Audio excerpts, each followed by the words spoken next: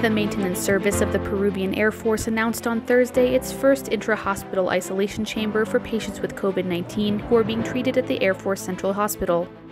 General Commander of the Air Force, Rodolfo Garcia, stated that this piece of equipment will allow patients with COVID-19 to be transferred through different areas of the hospital, reducing the chance of infection in other patients and medical personnel.